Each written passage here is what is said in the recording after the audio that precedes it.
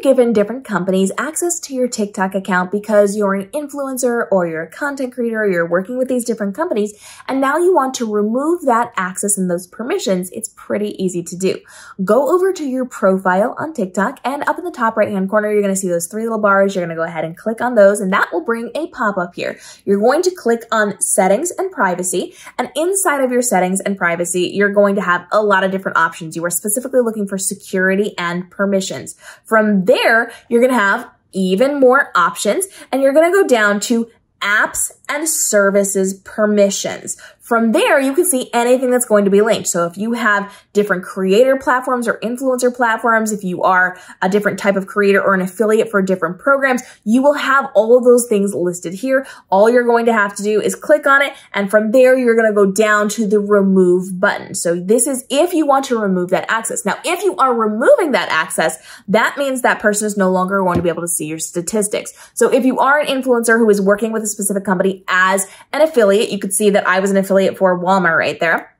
They're going to need to see my analytics. They're going to need to see how I'm doing, because then they know what rates to give me and what different information to give me and where to focus. And that really helps them out. If I'm not connecting that, that could potentially be a problem for them and our collaborations in the future. You saw that I had an influencer platform on there. So that's a platform that does intermediary work for brands and for creators. And so they might sometimes bring me different brands that I could potentially be working with for a collaboration, and they take their middleman cut.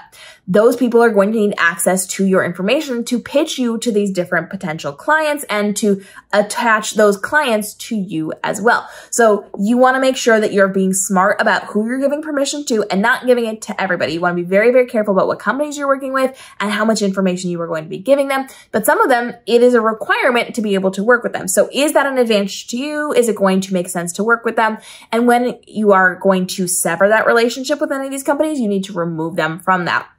We also know they have new features and functionalities rolling out because TikTok is doing deals with different companies that will allow you to do some affiliate marketing, some different work. So you may have to connect some of those things in order for that to work. There's also a really cool deal in the works right now where TikTok is working with Amazon so that people can buy Amazon products directly inside of the platform without having to leave and go over to Amazon. This is how you're going to remove that connection and take away that Amazon account so that it is no longer accessing your TikTok and TikTok is no longer accessing your Amazon account. So drop your questions on this, follow along as new features and functionalities roll out on TikTok. We'll be bringing the breaking news here. We're usually the first by several days to bring you tutorials on how to do these things so that you can stay ahead of the game and know exactly what you're doing and pivot when you need to without having to wait for other people to eventually get around to telling you how things are happening on the platform. We're all about speed here and making sure that we're saving you time, effort, and stress so that you can create your content effectively and in a streamlined way so you can live your best entrepreneur brand life without having to take forever to deal with your content. We'll see you in the upcoming episodes.